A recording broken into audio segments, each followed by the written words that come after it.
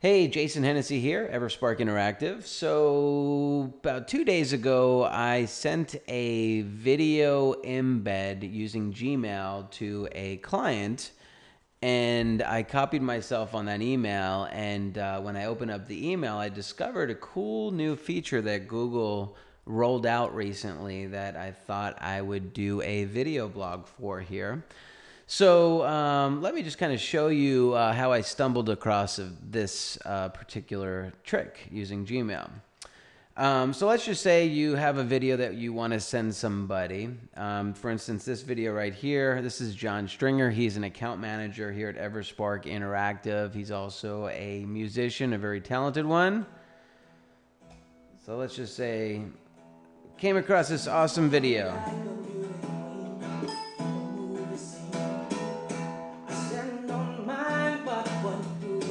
All right, so it's a cool video, it's hip. I want to send this to somebody, right?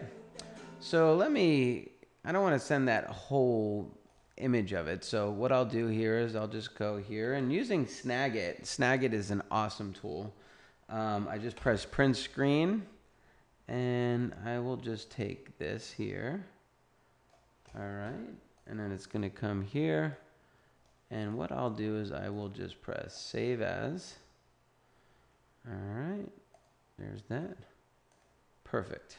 So now I go here and I'm just going to email myself. Check out this video. All right. And then I will come over here and I will just grab that image. Just like that. And now the next thing you need to do is just come over to YouTube, grab the link for that particular video, highlight it, click embed link. I'm just going to put it there and I'm just going to send this to myself. All right, so now I've sent that. Here it is. It's now a clickable image. Now, in the past, we know that YouTube had started to put these videos down here at the bottom whenever you include a video. But the cool new feature that I just discovered is when you actually embed it and make it a clickable link, what happens is it'll open up a Lightbox now, which could be very, very effective if you're trying to send across maybe an educational video or an update video.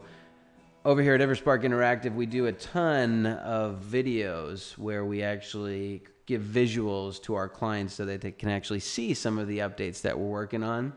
But I think that, again, this is just an extremely powerful way to communicate if you embed images with videos and they click on it within, obviously they have to be using Gmail, which it's safe to assume that not all, everybody's using Gmail, but for the few people that are, it's a cool little trick. So I thought I would blog about it, and that is what this is.